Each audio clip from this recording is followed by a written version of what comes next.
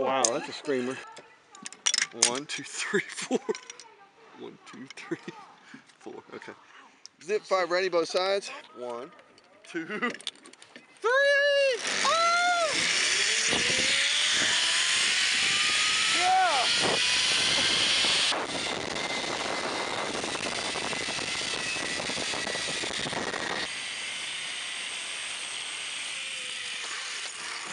Hello, darling. How are you? Doing good. All right. Hang on my rope. The other white one, just hang on to it.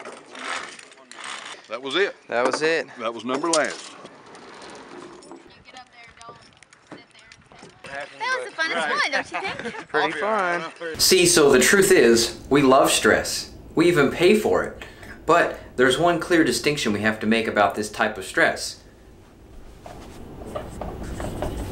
There's a clear beginning and a clear end. We know when it's over.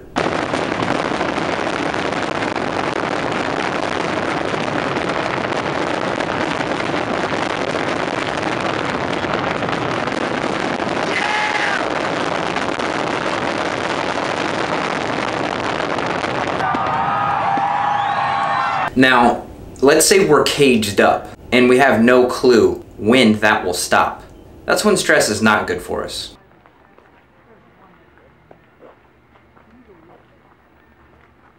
So your autonomic nervous system has two branches. You have your parasympathetic, and then you have your sympathetic. Now, we're designed to be in this parasympathetic mode here about 99% of the time. And that looks something like this. Morning. Morning.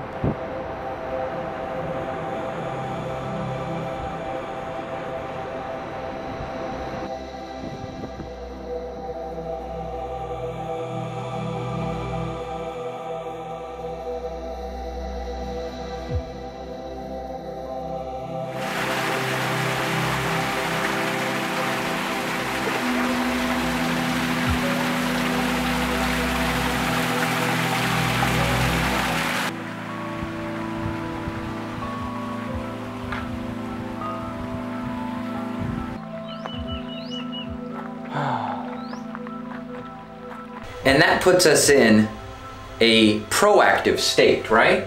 So this is when stress is good for you because... So you're proactive. Here's an example of when you're being reactive. 1, 2, 3. Go!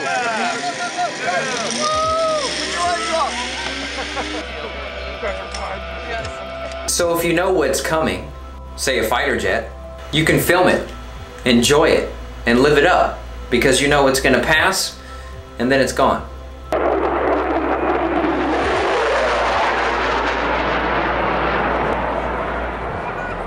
The 1% that remains here in this sympathetic mode of the nervous system, that's for those stressful events, like you saw me on the zip line in the beginning of this video. So next time you're thinking about stress, whether it's good, whether it's bad for you, just remember that you always want to go and try to accomplish this 99% because that's what you're designed for. Here's where I go when I want to do that.